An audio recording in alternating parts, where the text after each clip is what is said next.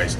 How are you doing on this wonderful afternoon? Listen, this is Pastor just giving you a heads up that, listen, something is brewing up. Something is brewing up. But before that, let me just talk about what's coming up this week and next week. So this week is the Michiana Federation's Sabbath. So we'll be on the same Tribe SDA worship platform on YouTube. So please let people know, let the teenagers know.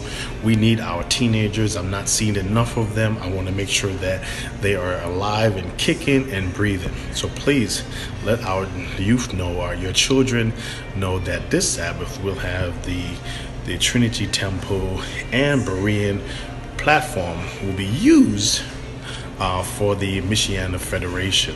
Next Sabbath, we have a surprise for you. Next Sabbath. I'm not going to speak too much on next Sabbath. But June, I want to ask you the question. Are you ready to go back into your building? I'm looking right in your face right now. Looking right in your face.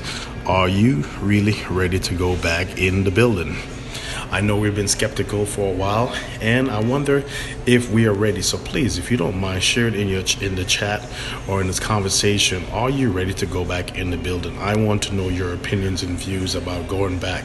But before that, what we want to do beginning next month is 2 outdoor service, 1 for each church, 1 in Berean in Battle Creek and 1 in Trinity, 1 at Trinity rather, not in outside, outdoor service. We have learned from COVID that the church is more than 4 walls, so we're going to be going out more often. So this whole summer and the warm parts of fall, we'll be doing once a month outdoor worship services at both church.